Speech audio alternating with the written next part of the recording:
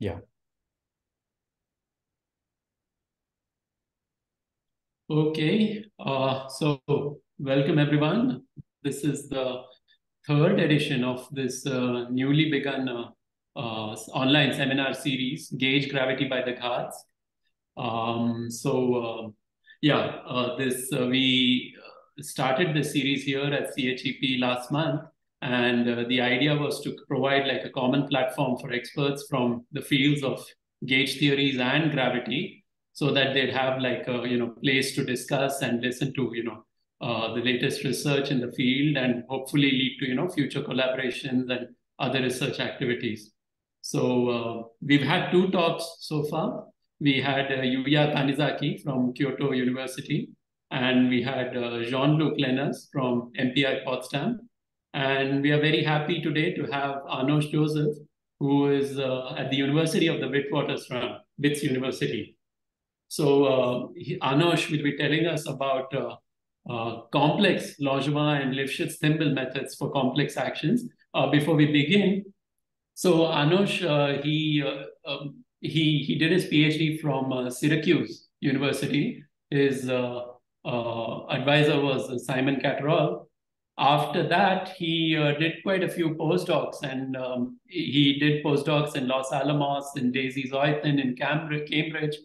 Finally, before moving back to India as a postdoc, where he was next door to us at ICTS in Bangalore. Then a few years ago, he joined ISA Mohali as a faculty. And early this year, he moved to Witwatersrand University, where he's presently based.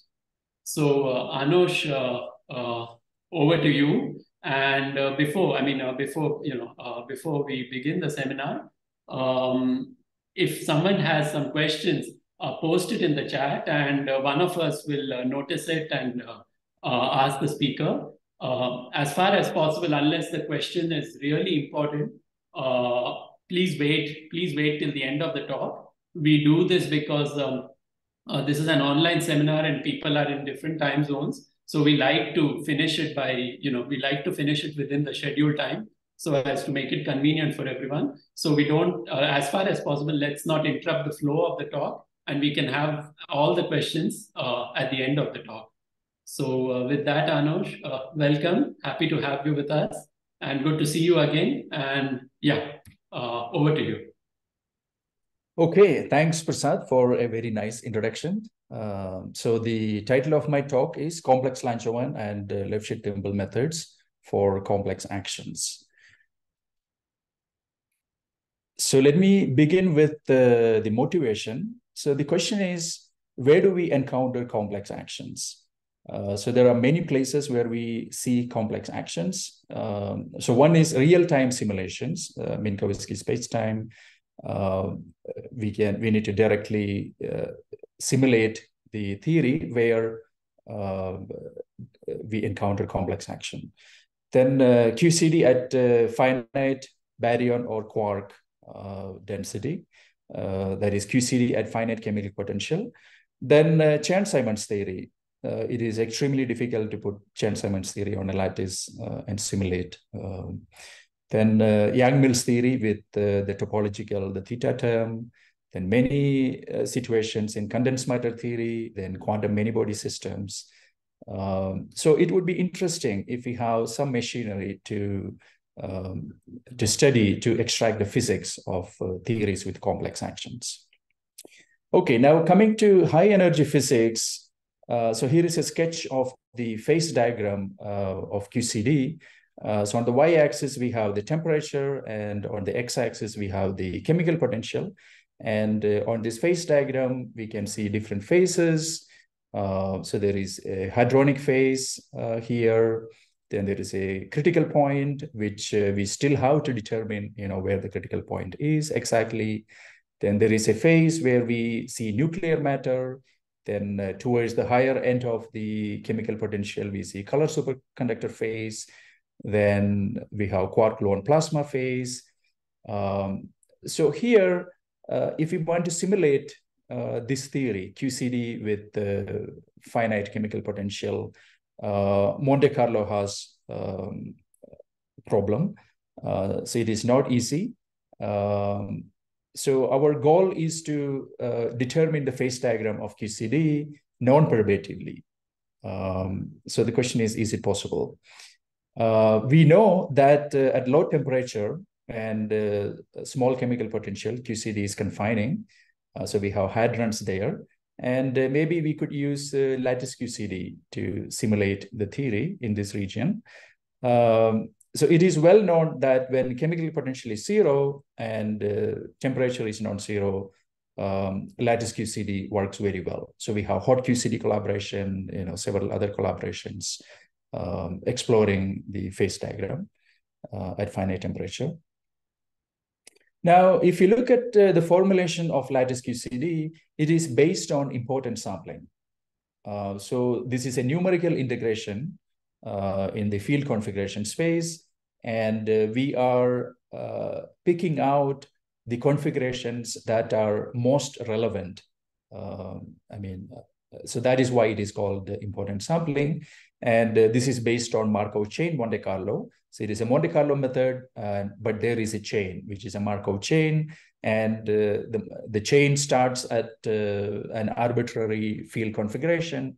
And eventually the chain finds its equilibrium configuration where action is minimized. But when the chemical potential is non-zero, the importance sampling method breaks down. So let's see how this thing happens. So we consider a theory with non-zero chemical potential. So let's look at a simple example where we have quantum chromodynamics with one flavor of fermions.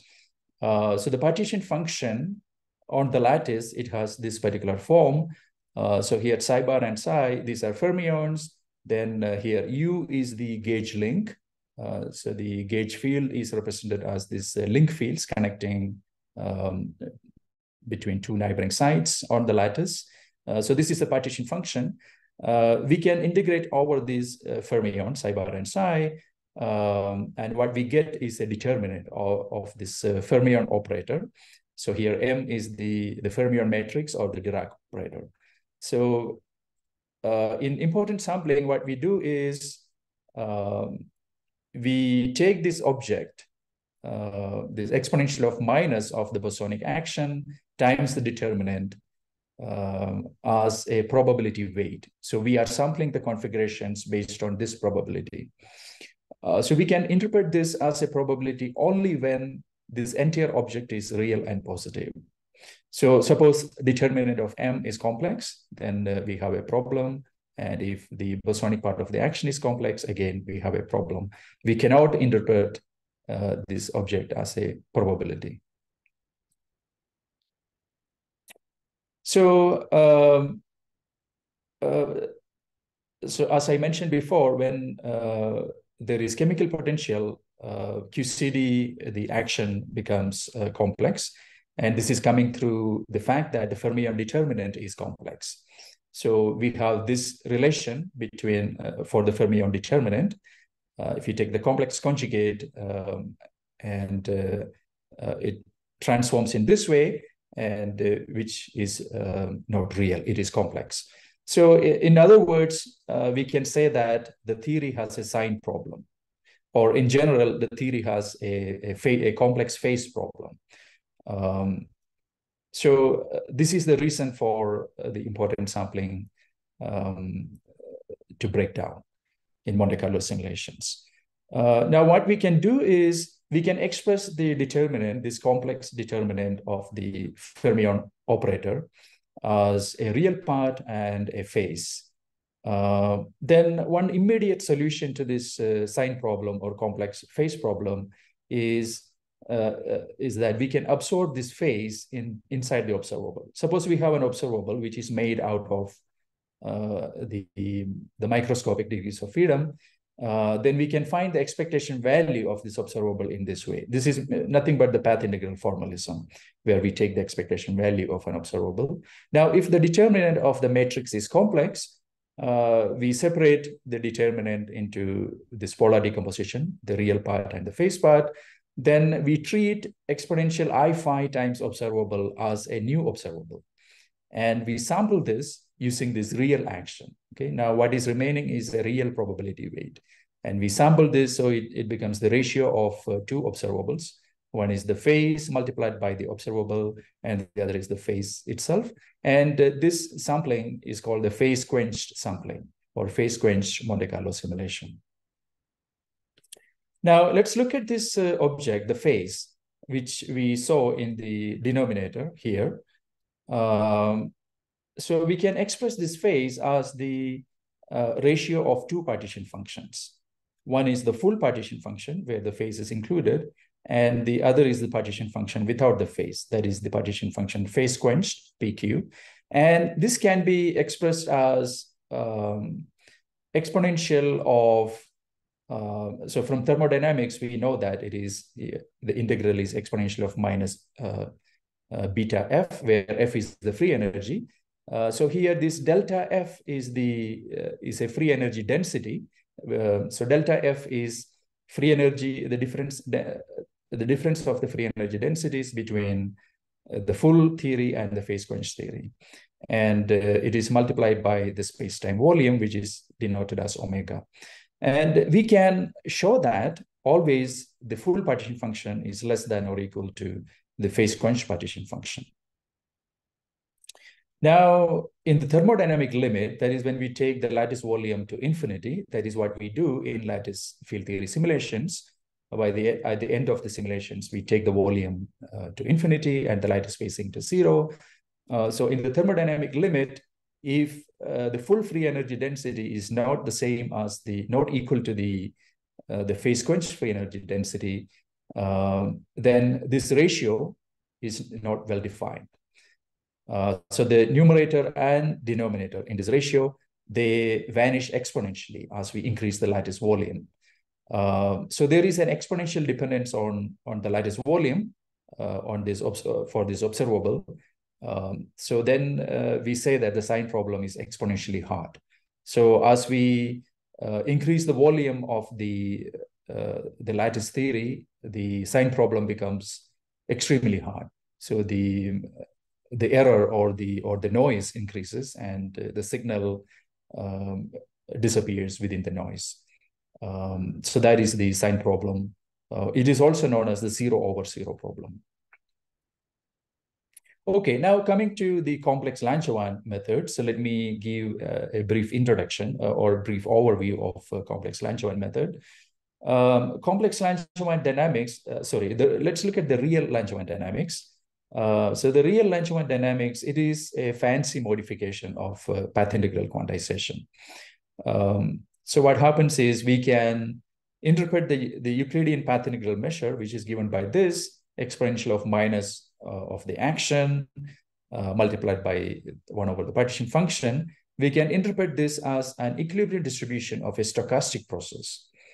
So there is a process that is running in some fictitious time, and in the large time limit, we recover this probability weight, okay, this object, the Euclidean path integral measure. So now the question is, how do we implement the Langevin dynamics? So we want to make the system evolve in a fictitious time, which I denote as theta, and this evolution is subject to a stochastic noise. And this evolution respects Langevin dynamics. So there is an associated probability distribution, which I will show soon. So before that, let's look at a toy model example. So let's consider a toy model in 0 dimensions. That means space-time is just a point, or we are doing everything at one lattice side. So the action is given by this. So there is a quadratic term in this object phi, which we can take as this object as a scalar field. Then there are two couplings, sigma and lambda. Now we want to evolve this field phi in this fictitious time direction. So then the Langevin dynamics is for this field phi, it is given by this differential equation. So the rate of change of the field phi in this fictitious parameter theta is given by the negative of the gradient of the action with respect to the field. And this is called the drift or the friction term, in analogy with Brownian motion. Then there is a noise term, which is the kick term, again in analogy with Brownian motion. So we can loosely consider this, the first term as the classical part and the second term as the quantum part. So the quantization or stochastic quantization is coming from this noise part. So the noise, it obeys certain constraints. So the constraints are the noise, the average should be 0. So it's a Gaussian noise with the mean 0, and the width should obey this constraint, okay? So it is a particular type of noise. Now, we evolved the field in this time direction. So we get new field configurations as the Langevin time progresses. And this entire evolution is controlled by a probability distribution, which is denoted as this. And this probability distribution or probability density, it obeys a differential equation, which is the Fokker-Planck equation. And this equation is given by this. Now, in the large time limit, when theta goes to infinity, this probability distribution becomes independent of the Langevin time, and that is the stationary distribution of the system. And we can take measurements in the large Langevin time. Now, similar to the path integral approach, we can write down the expectation value of an observable in this way. So it is weighted by this probability weight. Now, assuming ergodicity, we can show that in the large time limit, the probability density approaches the Euclidean path integral measure or the Boltzmann weight in canonical ensemble. So for finite theta, there are additional terms. There are additional distributions coming into the picture, but they all they all die away exponentially. So this distribution is reached exponentially fast as theta increases. Okay, now once the system is in equilibrium, so here on this plot on the right-hand side, I am showing an observable, a generic observable, which the initial starting point could be anywhere, and eventually it will find the equilibrium distribution and it will fluctuate around there. Then once the equilibrium is reached, we can remove the initial part, which is called the thermalization, and we can compute the average of this and the error on this. That would give the value of the observable and the associated numerical error. Now, here is another schematic sketch. I mean, this is coming from a simulation of a theory where the fields are evolving. So this is a case of complex Langevin, where we start with an initial distribution, then from an initial field configuration, and the field is slowly finding its way to the equilibrium configuration. And once it is there, it simply fluctuates around there, so forming a cloud. Okay, now making Langevin complex. So complex Langevin dynamics is a formal extension of the real Langevin dynamics. So it was introduced by Parisi and Clowder in the early 80s. So here what happens is we analytically continue the real field to a complex field. So it has a real part and an imaginary part, and the observable is also continued analytically, which has a real part and an imaginary part. Then the noise is made complex. It also has real and imaginary parts, and there will be a complex stochastic equation, which we can separate into two parts. So there are two Langevin processes, one for the real part of the field and the other for the imaginary part of the field. And here also the noise terms, they obey certain constraints, which are given by this. And there is a normalization factor. There are two of them, NR and NI. And there is a constraint between the two, which is given by this, NR minus NI. It must be 1. And NI can be greater than or equal to 0. It can take any value. But in practice, we take NR equal to 1 and NI equal to 0. Now coming to the observables, so we can write the expectation value of a holomorphic observable in two different ways. One is in the real field configuration space. So as I mentioned before, the action is complex. but the degrees of freedom, the fields, they are real. So we can, so in the second equation, in the red colored equation, so there is a density, there's a probability density, which is complex, but the observable is real, which is made out of real fields. And another description is we have a two-dimensional probability distribution, which is real and positive definite. And we have analytical continuation of the observable. Yeah, so as I mentioned before, so this probability density, which is made out, which is dependent on the real and imaginary parts of the field, that is a real positive probability distribution. So the problem is finding this distribution. So far, nobody has found an analytical way of writing down this equilibrium distribution. So there are a handful of examples for some simple models. We can find this probability distribution, but for all the interesting models, it is not possible. But we can find this distribution numerically, but there is no analytical, so far there is no analytical solution. Now coming to the second way of expressing this, we have a complex weight and we have the real observable. And the complex nature of the weight is coming from the complex action. So it is roughly exponential of minus s, where s is complex. Okay, now complex Langevin is justified if the expectation value is computed using these two processes are equal. But this is not yet proved in full generality. It is proved in certain cases. So as I mentioned before, it is extremely difficult to find this stationary distribution of these two independent variables, phi r and phi I. So what we look for is certain correctness criteria. So how this two-dimensional probability distribution should fall off in imaginary directions.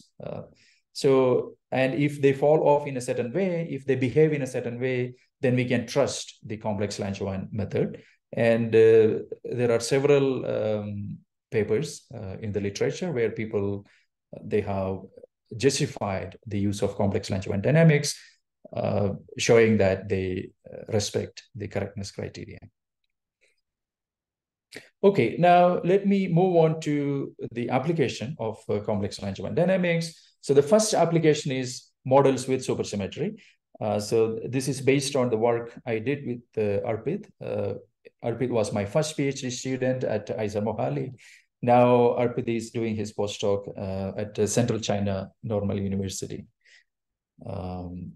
So I gave this problem to Arpit as part of his PhD.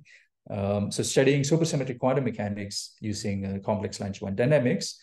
Let's consider the action of this supersymmetric quantum mechanics. This is nothing but Witten's supersymmetric quantum mechanics. So we have two fermions, psi and psi bar, and there is a scalar field. The action is given by this. Then W is the superpotential. It could be any function of phi, the scalar field. And we introduced an auxiliary field, which is related to the scalar field phi. Now, this action has a symmetry. It is invariant under two fermionic charges, Q and Q bar, and this symmetry is supersymmetry. So Q on S equal to 0, Q bar on S equal to 0. That means the action is invariant under these two supersymmetric charges. So we can write down the partition function in the Pythagorean formalism in this way. Now, our goal is to study dynamical SUSY breaking or non-perturbative SUSY breaking in this theory. So if you look at the action or the Lagrangian, we see that it respects supersymmetry. But SUSY can be broken dynamically. And we need a non-perturbative formalism to probe this, whether SUSY is broken or not in the theory. So what we do is we can study various theories with complex superpotentials so that the action becomes complex. And we study that using this method of complex Langevin dynamics. So let's put this theory on a lattice because we are doing a numerical simulation. So the action can be complex in general because the superpotential W of I can be complex. So we will use complex Langevin dynamics. If the action is real, we can use real Langevin, or we can use Markov chain Monte Carlo. Now let's discretize this quantum mechanics on a one-dimensional lattice. So the lattice is given by the figure on the top right-hand side. So we have T number of equally spaced sides with the lattice spacing A. The physical extent of the lattice is beta, which is T times A. Then we change continuous derivatives into difference operators. Now we do all this magic and everything, and what we get is the lattice action for our theory, which takes this particular form. And here this object is the symmetric difference operator.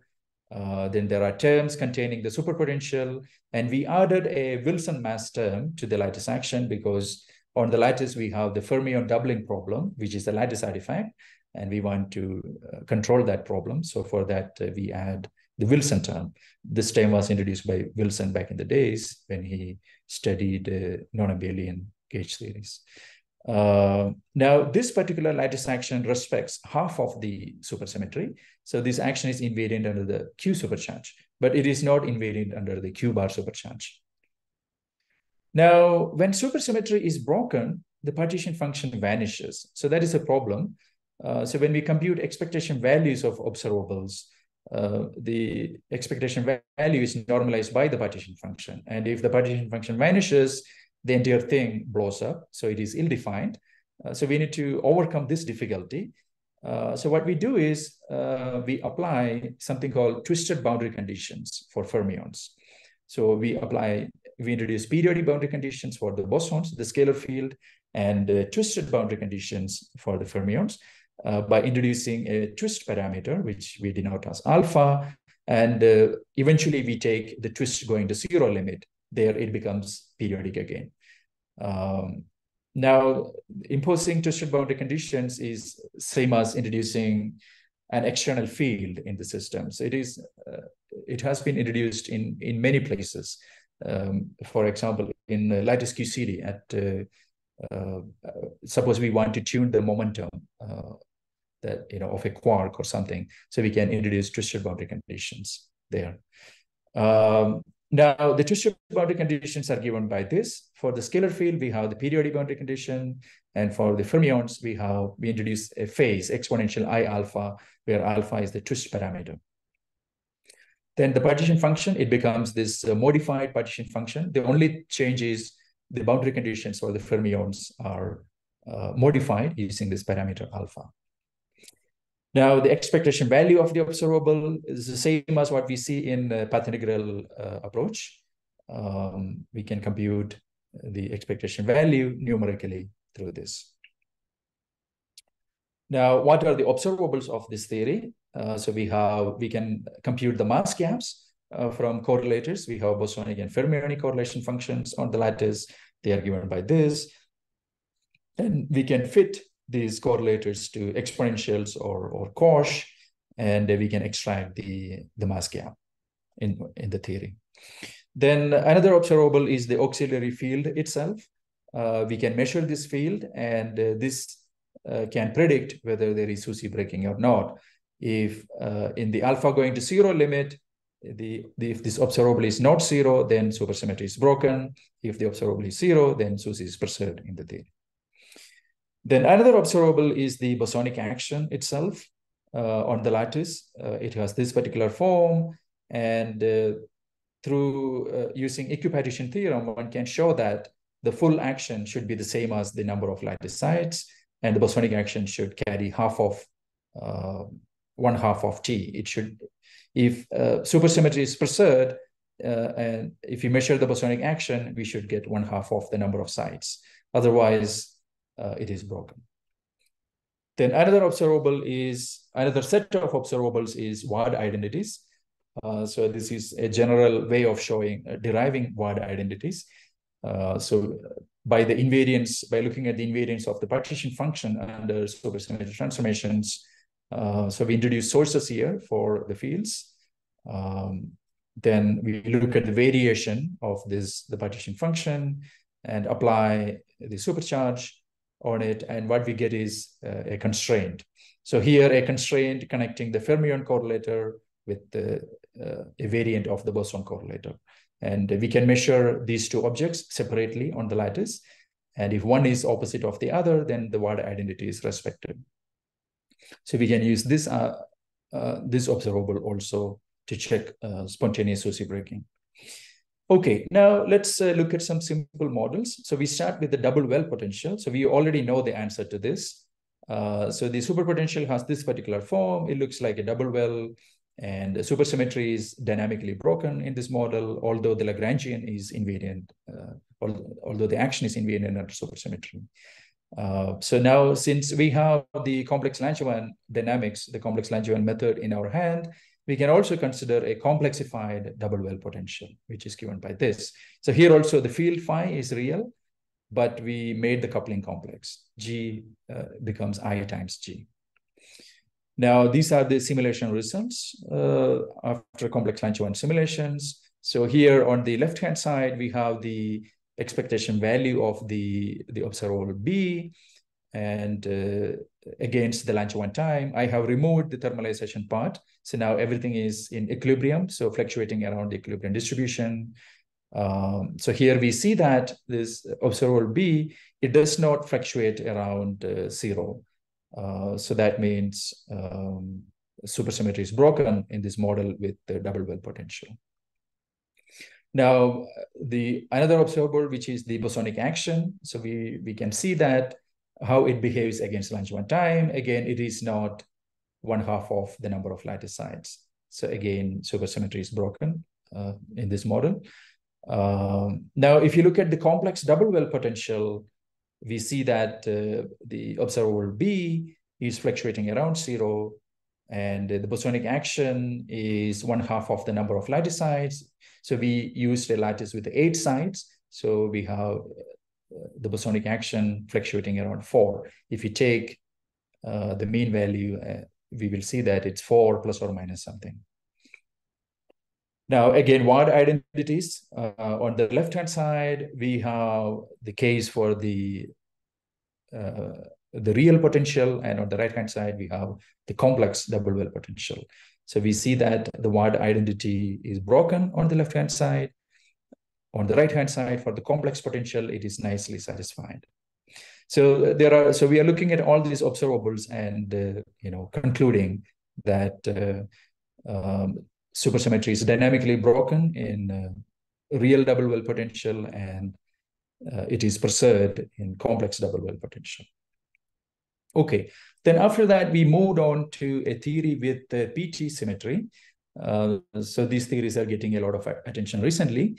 So these are non-Hermitian quantum theories, but the boundary conditions are PT symmetric. Instead of periodic boundary conditions, the boundary conditions respect P and T.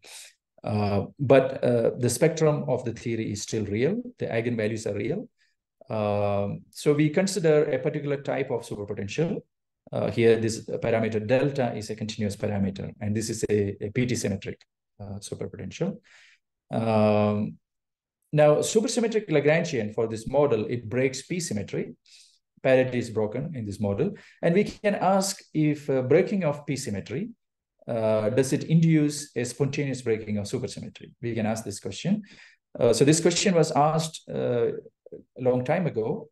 And it was, so there they used perturbation theory to study this. And perturbative analysis in delta for small delta values. The result was supersymmetry is not spontaneously broken in these models. Now we have complex Langevin method in hand, and we can ask for any delta. It doesn't have to be a small delta. For any delta, can we study this non-perturbatively and check whether SUSY is broken or not? So that is what we did. So we did simulations for various delta values. So on the right-hand side, top, we have delta equal to 2, bottom, we have delta equal to 3, and for various couplings. And we see that SUSY is preserved in this model, again, for large deltas. So these are the wide identities. They are nicely satisfied for delta equal to 2 and delta equal to 3. Yeah, so in this particular superpotential, supersymmetry is preserved in this model. Okay, now coming to the reliability of complex Langevin method, how do we check that our simulations are reliable? So the probability distribution, the two-dimensional probability distribution, it should decay sufficiently fast in imaginary directions. So to see that, there are two correctness criteria. One is we can check the Fokker-Planck equation itself. So the probability distribution obeys it becomes, if the solution exists, it obeys this differential equation. Then we can check how fast the drift term in the Langevin process, how fast it decays. So we can do the checks. If you look at the Fokker-Planck equation, so the holomorphic observables of the theory, so we measure them at each lattice side, and we apply the Langevin operator on this, and we should get 0. So once equilibrium distribution is reached, so the expectation value of the Langevin operator acting on the observable should fluctuate around 0. So we can use this as a criterion for correctness of the complex Langevin method. So we took this auxiliary field as an observable and we measured this. So they are nicely fluctuating around 0. So this is one way to justify the use of complex Langevin method. And the other is the decay of the drift terms. So we can introduce this object. So the drift is given by the gradient of the action. And so the gradient of the action is complex, and we take the absolute value of this and normalize by the number of lattice sides and take the square root. And we look for the probability distribution of this object, U. So it is given by P of U. And so this probability distribution should be suppressed exponentially at larger magnitudes. So that would guarantee the correctness of the complex Langevin method. So again, we looked at how fast this probability distribution decays, and they are all decaying exponentially, and we can justify the use of the complex Langevin method. So there are certain parameter regions where it doesn't decay exponentially. So in those regions, we cannot trust the results coming from complex Langevin method. So while doing simulations, we should always check these things, since we don't know what the equilibrium distribution, the two-dimensional distribution is. Okay, now moving on to the second application, which is IKKT matrix model in the context of string theory. So this is a work in progress with Arpit and Piyush. So Arpit, as I mentioned before, he's doing his postdoc at Central China Normal University, and Piyush is doing his PhD at the University of Wuppertal. So Piyush was my master's student at ISR Mohali. So part of the work appeared in the proceedings of the Lattice Conference in 2023. So coming to IKKT matrix model, so this model was proposed as a non-perturbative formulation of superstring theory. So here, this is a matrix model. So everything is happening at one space-time point, and the space-time emerges dynamically from the eigenvalues of the bosonic matrices of this model in the large n limit. So the scenario of dynamical compactification, so why 4 directions are large and why 6 directions are small, so that can be understood as a purely non-perturbative effect. So now coming to the IKKT matrix model, so this model contains a description of an arbitrary number of D objects. So they could be D0, D1, D2, like that. So in a matrix, the blot diagonal entries are interpreted as D objects, and off-diagonal entries are interactions between these D objects. Now, the question is, why are there 3 large spatial dimensions? So 3 directions are expanding, or they are large, and 3 directions are compactified. So why is it so? Why is it happening? So hopefully IKKT matrix model might tell us something about this. So before that, let's see where this model is coming from. So this model is coming from dimensionally reducing the 10-dimensional supersymmetric Yang mills, which is n equal to 1 super Yang mills in 10 dimensions to a point. So this model, it contains large number of degrees of freedom. They are matrices.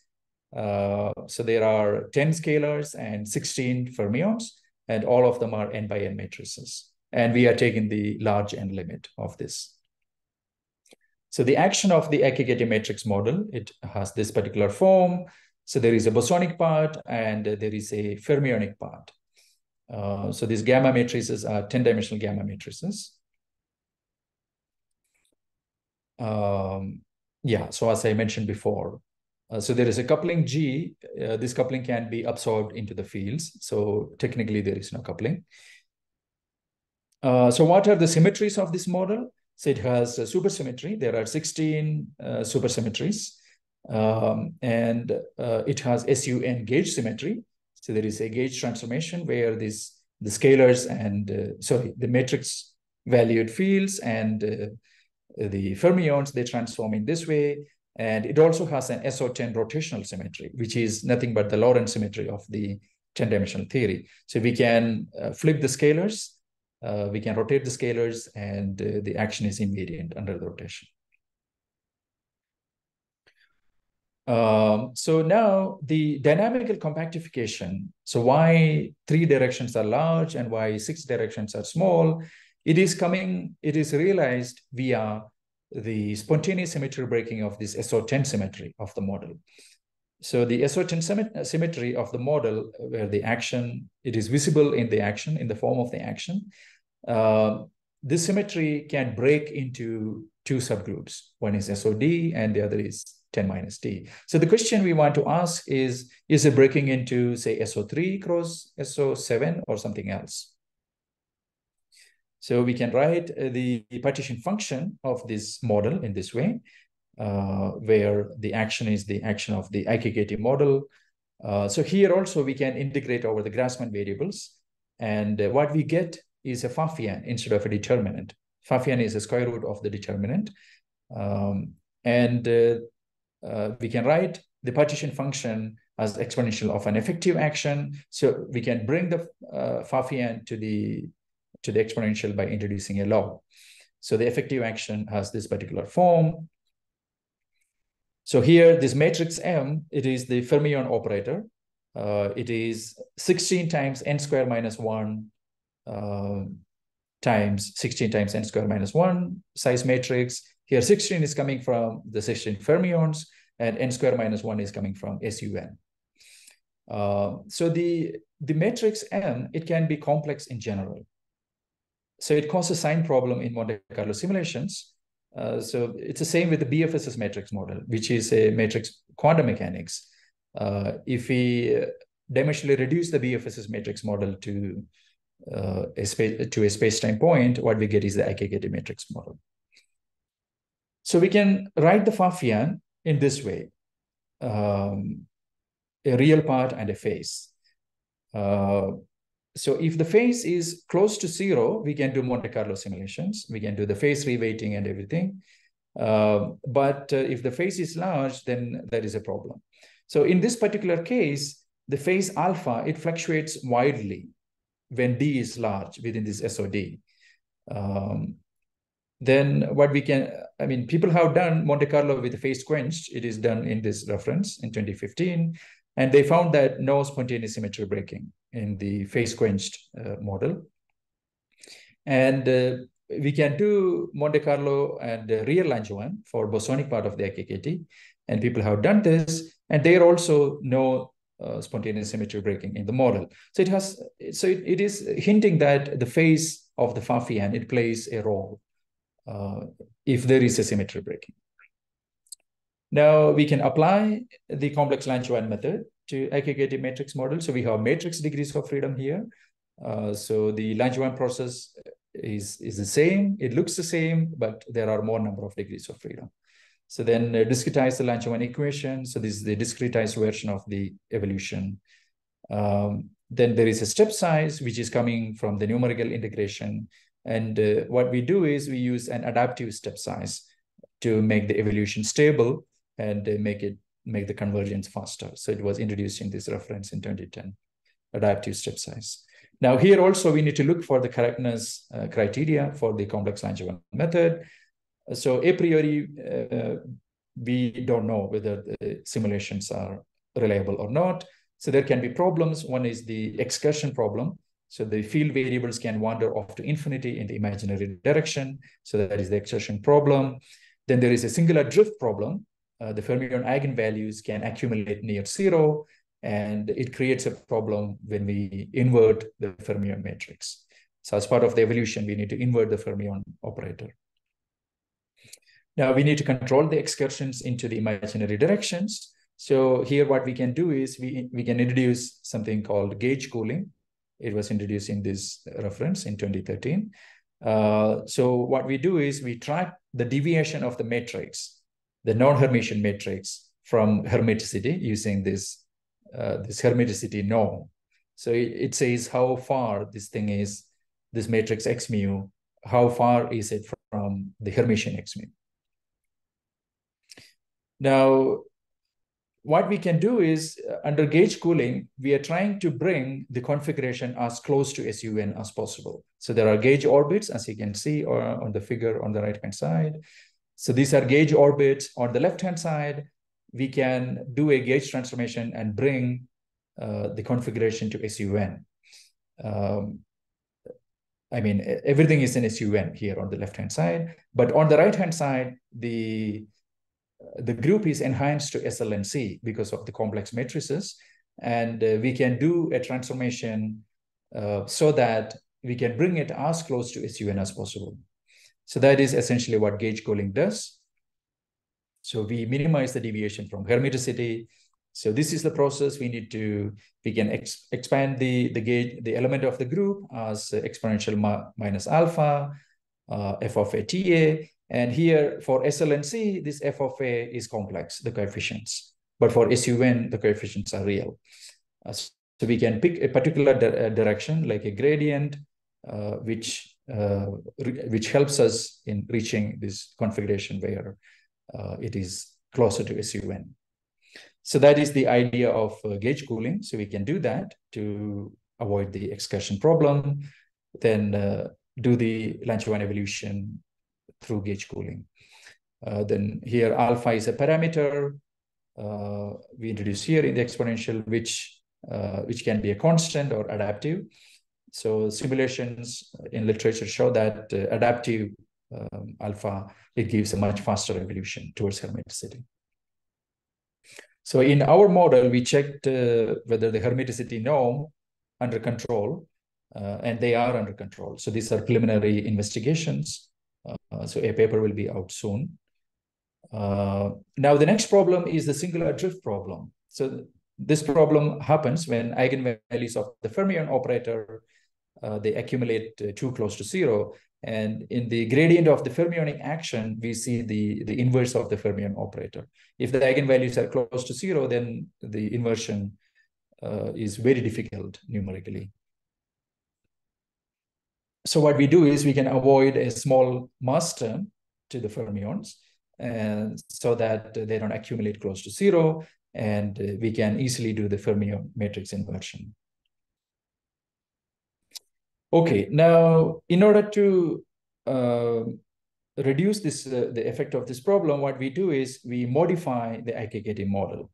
So we add certain terms, certain deformation terms, and in our case, these deformation terms, they respect supersymmetry. So we add supersymmetric deformation terms. So this is the structure of the deformation term. It is given in this work by Bonelli in 2002. So it has a unique structure. So introduce the deformation terms, then we can look at the bosonic IKKT model. So it has three kinds of deformation terms, but they all respect supersymmetry when we upgrade this model to the full IKKT model.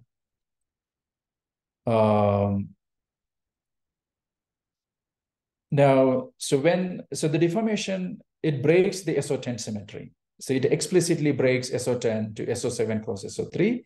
The structure of the deformation terms is in that way.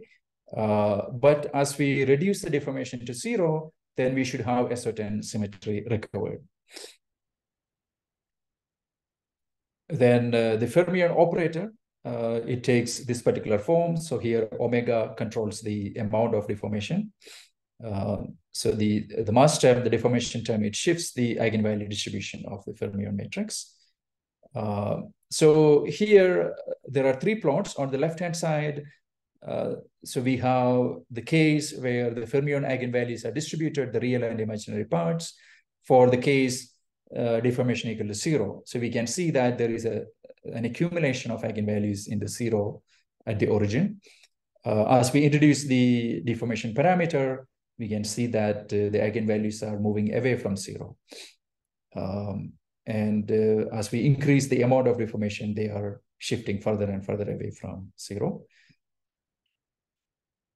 Now, what are the observables of this theory? So we can use an observable which is called the radial extent of eigenvalues to probe spontaneous symmetry breaking in this model.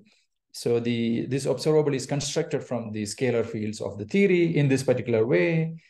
So what we do is we normalize this observable because the eigenvalues, it depends on the deformation parameter as inverse, proportional to the inverse of the deformation parameter. So when omega going to 0, there are artifacts and we want to get rid of those artifacts. So that is why we normalize this observable. Okay, so then the plan of action is simulate the theory with non-zero deformation, then large N extrapolation. At non-zero deformation, we must have the rotational symmetry explicitly broken. Then we take omega into 0, which gives the undeformed IKKT model, and look at the observables, the extent of the scalars, and see if SO10 is recovered. I mean, SO10 is broken or not. So we can look at the bosonic part of the IKKT model first. So it is given by this, and this model exhibits no spontaneous symmetry breaking of the SO10 symmetry. So it was shown using Monte Carlo and also using 1/d expansion. So these are our simulation results for the bosonic model.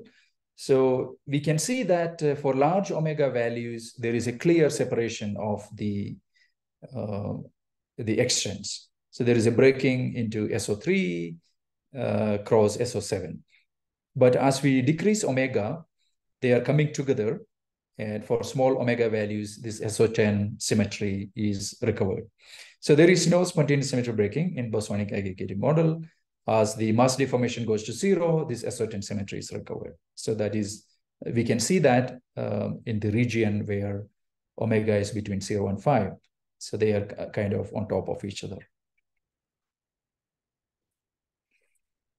Now we can look at how the extent changes as we change the number of colors, the size of the matrix. So the analytical value at large N, it is given by this value. It is coming from this 1/d expansion. And in our case, d equal to 10, because we have 10 scalars.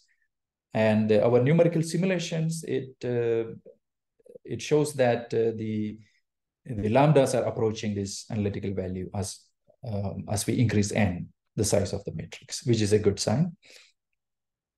Now we can also check the expectation value of the bosonic action. So the bosonic action, it should fluctuate around 2.5 according to this result from 1/d expansion, the large N results. So here also in our simulations, we see that the bosonic action fluctuates around this value. So spontaneous symmetry breaking is absent in this bosonic IKKT model. Now, coming to the full IKKT model results, we see a clear separation. So 7 eigenvalues are kind of together and 3 eigenvalues are kind of together. And this is for deformation value omega equal to 5. And this is for number of colors equal to 6. So what is interesting is as we change omega, these eigenvalues distributions are changing their behavior. So some of them are moving up, some of them are moving down. So our goal is to decrease omega further and increase the value of n and see whether we get SO10 or whether SO10 is broken into some smaller groups. So here what we see is there is a clear breaking of SO10 symmetry into SO7 cross SO3. That is expected because the mass deformation has that symmetry breaking in there explicitly. So the question is, when the mass the deformation terms, when they go to 0, what do we get? That is a question. So even for n equal to 6, we see that the extents are not the same. As we change omega, they are changing their behavior. So it hints at SO10 going to SOD cross SO10 minus D, and with SOD less than 7. So that is what we are seeing. So the simulations are still ongoing. This is a preliminary result. So we are doing simulations where the omega value is going towards 0 and for larger values of n. Okay, so now let me move on to the Lefschetz Thimble method. So how much more time do I have, Prasad? We started a little late, so you have 10 minutes more. Okay, all right. So from complex Langevin, let me suddenly change gears and go to Lefschetz Thimble method. So this is the results I'm going to show is based on the work done with Bharat Kumar. Bharat he was a master's student at Aysar Mohali. Now he's doing his PhD at the University of Geneva. So this was the summer project, I think. I gave him a summer project, and this turned out to be this paper. So Lefschetz Thimble's, it is a generalization of the steepest descent method, which we encounter in mathematical methods in physics course. So we generalize the steepest descent method. So here what we do is we deform the integration contour such that the imaginary part of the action remains constant. So here's a sketch. On the right-hand side, we have, suppose we want to integrate over this field configuration phi r. So the field phi is real, and we want to integrate from, say, minus infinity to plus infinity, integral d phi. Phi is the same as phi r, but the action is complex. So as we change phi, the value of the action also changes, the real and imaginary parts of the action. So now we want to look for a deformed contour. So we want to deform this contour into the complex plane, such that along this contour, as we move along this contour, the imaginary part of the action remains constant. It doesn't change. So can we find such a contour?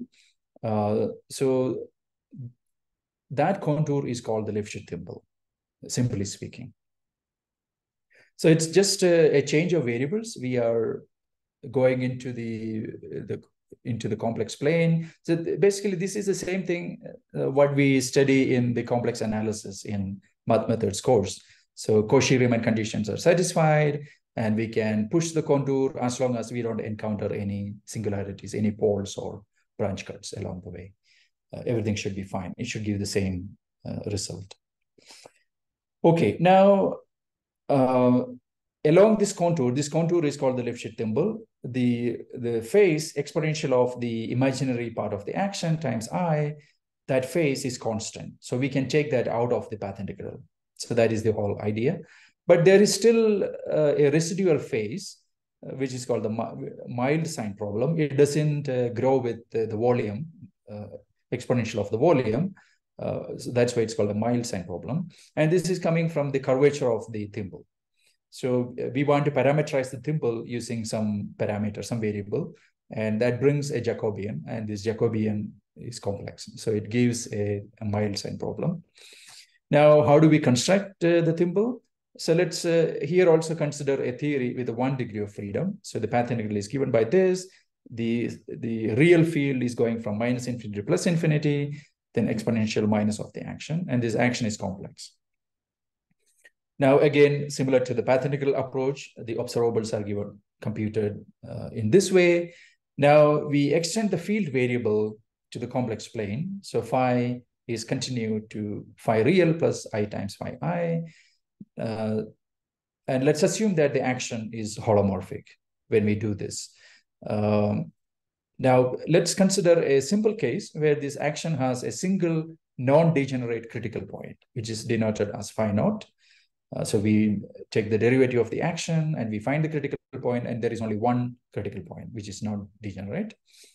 Now, the thimble, which we denote as J naught, which is a curve, and it is given by this particular requirement. Imaginary part of the action on this curve J naught, which must be equal to the imaginary part of the action when the field value is at the critical point.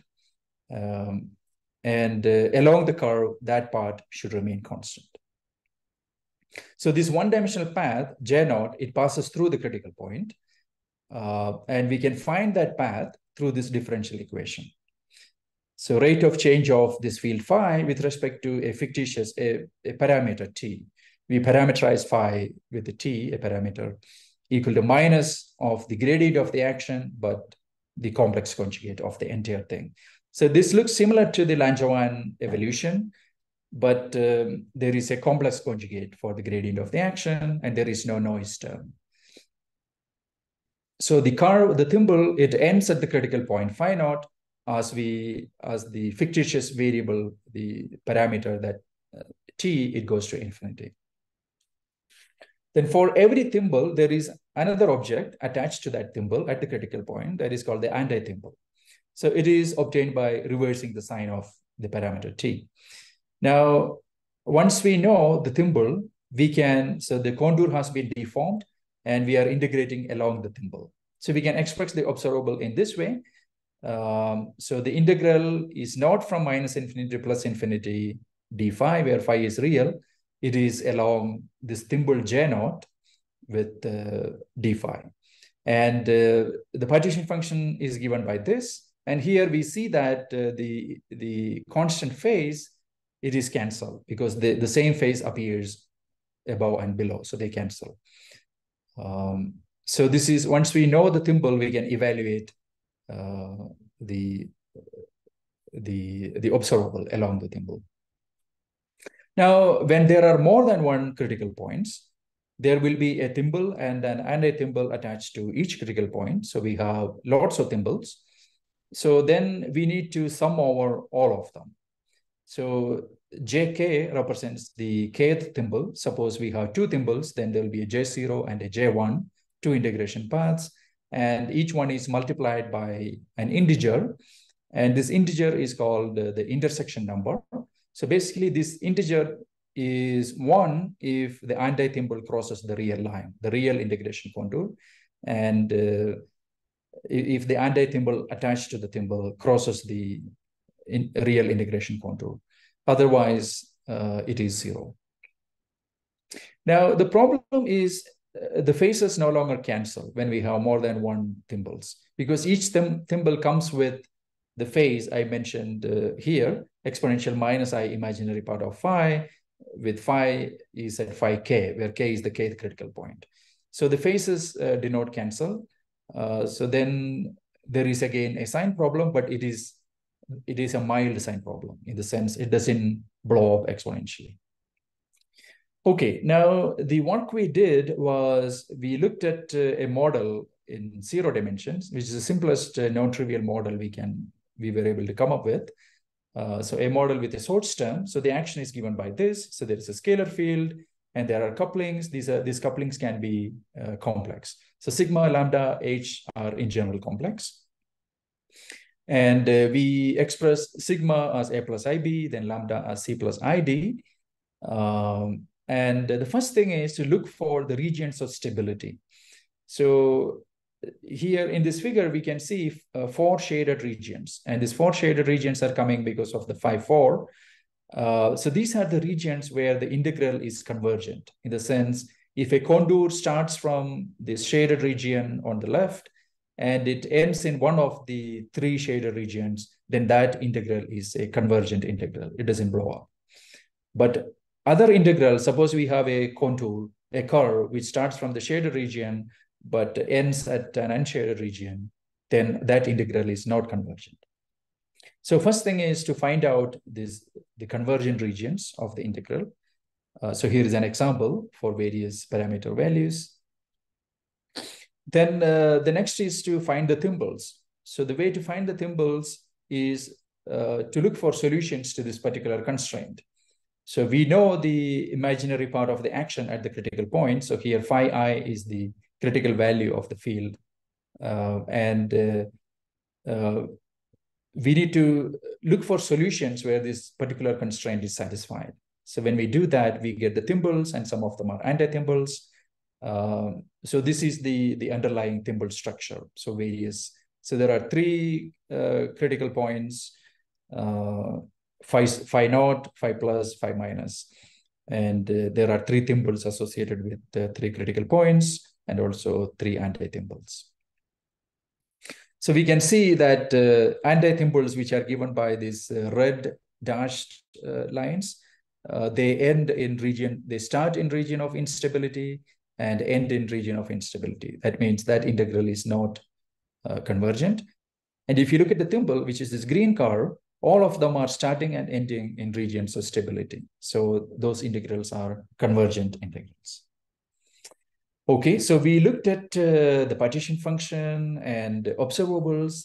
So our plan was to scan the parameter space and see whether there is any discontinuity in observables and partition function. And here are certain examples where we find such discontinuities, real and imaginary parts of the partition function and the absolute value. Then for the observable phi square, here also there is a kink for certain parameters. And what we noticed is this discontinuity is coming from a change in the intersection number. So the way the Thimbles are crossing, the anti-Thimbles are crossing the real line. So here for this parameter A, on the left-hand side, we have A equal to +1, and on the right-hand side, we have A equal to -1. So the parameter A, the coupling A, it crosses through 0, and we see a drastic change in the Thimble structure. And that change is somehow manifested as this discontinuities in the partition function and observables. So here is another plot where we show the real part of the partition function, imaginary, and the absolute values of the partition function. Again, there are discontinuities in the partition function, indicating some kind of phase transitions in the theory. So yeah, these discontinuities, they suggest the existence of different phases. The boundaries of the phase transitions, excuse me, are completely determined by these couplings, sigma, lambda, and h. But within the action, if there is a symmetry involving the field, that symmetry would remain a symmetry of the model.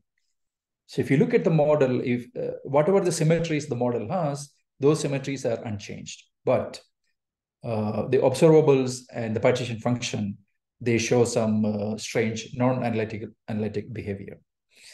So since this is in 0 dimension, there is no notion of temperature, and there is a phase transition. So we label this as quantum phase transitions in the theory.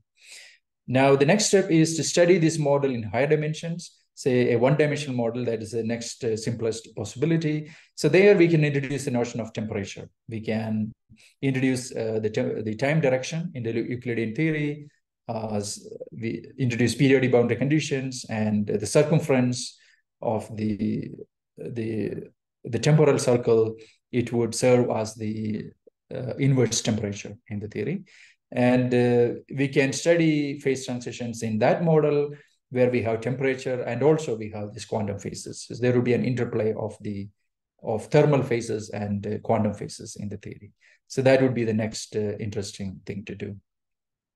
So with this, let me give the final comments. So first, I talked about complex Langevin method. So it is a useful tool to study models with complex actions.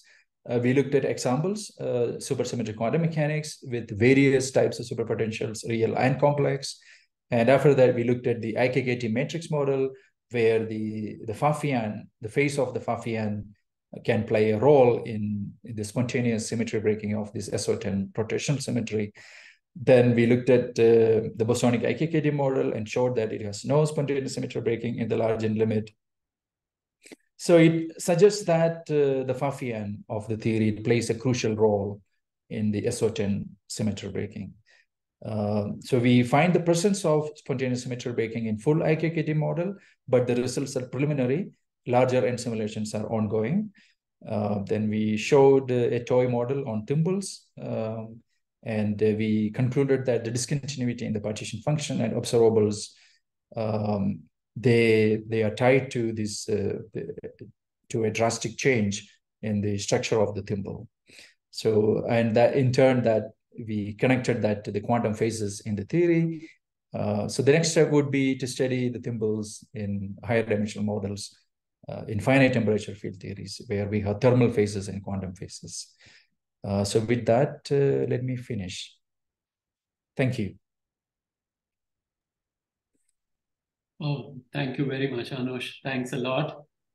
Yeah, it was a very informative talk. Before we proceed, so does anyone have any questions? I see Sachin has raised his hand. He has a question. Sachin? Hi, Anosh. I had a quick question about the Yeah. explicit symmetry breaking terms that you mentioned in the Yes. study of IKKT. Yeah. So you chose a symmetry breaking term which broke it the symmetry to SO7 cross SO3, right? Yeah. But there are other possibilities also. You can take SO5 cross SO5. Yes, but those possibilities would not be supersymmetry preserving. So right, we picked, but you anyway looked at it in the purely bosonic model, isn't it? Right. So in the purely bosonic model, presumably one could study those and see whether. Yes. One could give, say, 10 different mass terms, and for the 10 scalars, which would be and see whether they all approach to the same. I'm not proposing that you do take the hardest. That is what. Yeah, we have thought about that. But there are. I mean, the other. All I wanted to ask is, aren't those other symmetry breaking terms on a similar footing as this one? At least when you're looking at the bosonic. Bosonic, yes, I would agree, because there is no supersymmetry. So we search for mass terms that preserve supersymmetry. And, we ended up this particular mass term, which is given in this Bonelli's work, which is a unique mass term. It preserves all the supersymmetries. So there are, if you want to preserve supersymmetry, there's no other choice, is it? There is no other choice that we are aware of. There is no other choice. So we thought it would be nice to preserve supersymmetry and do all these simulations. Right. Another option is, introduce some random mass terms and, take the limit where all these mass terms go to 0 and see if you recover. So that is also something on the horizon, but it will take a lot of time, simulation wise. Right. You have to keep track of so many parameters. Okay, so here there is only one parameter, one common deformation parameter. Right. Yeah. Thanks. Yeah.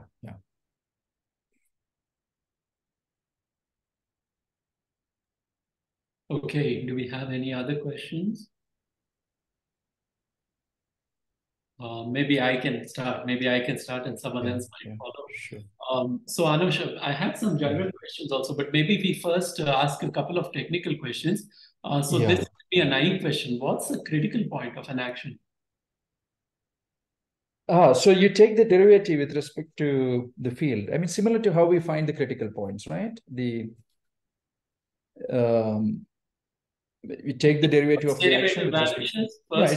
Exactly. Okay. And Yeah, and if you want to find the non-degenerate, then second derivative, Has yeah, to it's the be usual. zero or non-zero. Second. Non-degenerate. So we looked at a case where there is only one single critical point. I mean, to make the discussion easier. Okay. Yeah. So it's basically the steepest descent approach. Okay. Okay. That's now I'm remembering. Okay. Yeah, the saddle point. Yeah. And what are ghosts? I think you had something about ghosts on that last line. Oh, did I mention ghosts? You didn't that speak is, about it, but it was there. I mean, yeah, the ghosts are the solutions. They are not Thimble's, not anti-Thimble's. So where are they? So they end in, one side is region of stability and the other side is region of instability. Okay. So for this gray curve, it is a ghost. So one side it is a region of stability and the other side, it ends in an unstable region. Unstable. Yeah, it's not a Thimble, it's not an anti-Thimble, but it appears as part of the solution set. Yeah, so we call them ghosts. That has to be excluded. That also has to be excluded. Yes. Okay. And they don't pass through the critical points. Only Thimbles and anti-Thimbles pass through the critical point. They intersect at a critical point. If you look at the middle figure, you can see that at the origin, Thimble and anti-Thimble are crossing. That is the critical point. So the anti-Thimble is just the time reversed, evolution of the Thimble, right? So why is it the parameterization? Yeah. Why isn't it the same curve? I thought it would be the same curve. You have to traverse it in the opposite direction. The parametric expression changes. Yeah. Another way to look at is you ask, how does the real part of the action change? Exponential minus real part of S. So along anti-Thimble, it becomes negative, so that the entire thing blows up. Exponential minus real part of the action, it blows up at infinity, so that the integral is not convergent. Okay. And one more small technical point. In complex Langevin, I mean, so there's a constraint for the noise, right? That NR minus NI has to be. Yeah. And also, I think there is some delta function constraint. Is it delta theta minus theta prime or something? So I think at different times it has to be dependent or something like that. Yeah. They have to be different. But other than that, you're free to choose the noise anyway. I mean, yeah, you are free to. Yeah, it has to be a Gaussian noise. Oh, it has to be Gaussian. Gaussian with width 2, mean 0 and width 2. Oh. So this is coming from something called Ito calculus. So more details are there if you look for it. So that's actually, that was my question. So you cannot choose Z2 noise or something like that. That's not allowed. No. It has to be Gaussian noise. Yeah. Okay. Because in the evolution you will do, you interchange between this Langevin evolution and you mix interchange the two averages, ensemble average and the average coming from this noise, to show that it's ergodic. You have to show that the ergodicity still holds. Yeah. So for that, this delta nature should be there. Yeah. But yeah, answer to your question is it has to be a Gaussian noise. Gaussian. Yeah. Okay, and one last, and this is a general question. So you studied both these methods. You studied complex Langevin for the sign problem, and you've studied Lefschetz Thimble also for the sign problem. We looked at a simple model. We started looking at a simple non-trivial model just to understand what's happening. Yeah. But complex Langevin, we have produced more papers. We have made much more progress in complex Langevin. Yeah. So, I mean, according to you, so what are the the advantages and disadvantages of each method? Is there something which complex Langevin does better? Yeah. The problem is for Lefschetz Thimbles, the disadvantage is finding the Thimbles. As you increase the number of space-time dimensions, The question is, how do you find the thimble? For example, QCD, finding the thimble is extremely difficult. Then you have to stay on the thimble in your simulations. But complex Langevin, it is straightforward. It is easy to do. It's straightforward. But again, the problem is you don't know whether it's going to give the correct results or not.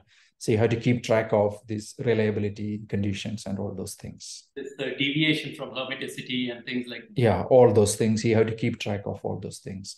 But simulation-wise, complex Langevin is very easy. Lefschetz Thimble is simulation-wise difficult, but it's more robust. It has, once you find the thimble, then you can do a Monte Carlo on the thimble. You stay on the thimble and do Monte Carlo because action is real on the thimble as long as you stay there. So if you can find the thimble, it's really very advantageous. I mean, it's a very good method because you effectively solved the sign problem. Yeah. So, I mean, people are looking at using machine learning to find the thimble manifold. So finding the thimble is finding a manifold with certain, constraints. So you can do, machine learning to learn the manifold. And once you can do Monte Carlo on that manifold. So, I mean, people are working on this. So those directions are open. Yeah. Right. So I see. So, I mean, going ahead, I mean, you think Lefschetz Thimble might go ahead of complex Langevin? I mean, if I don't know. If we can do QCD with chemical potential, on a thimble, that would be great. It would be a robust calculation, numerical as well. Yeah. So with this computing advantages, I mean, it should be possible, I guess. Yeah, it should be easier. Yeah. Got it. Do we have any other questions? Does anyone else have any questions? I don't see any, Anosh. But thank you very much. Thank you for giving me this opportunity. No, we're happy, and good to see you again. I mean, like I said, it's been a while. So it was nice, nice having you, and hope to hear, more talks from you in the future as well. Yeah.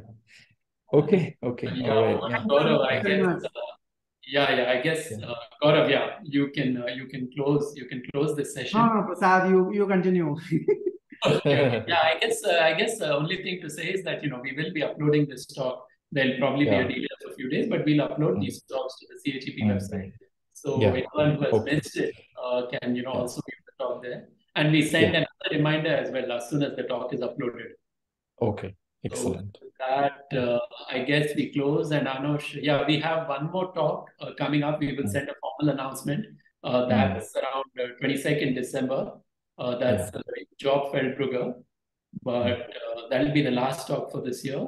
So with you, Merry Christmas, Happy New Year, and wishing you the same. Enjoy the holidays. Thank you very much. Okay, all right. Bye. Take care. Bye bye.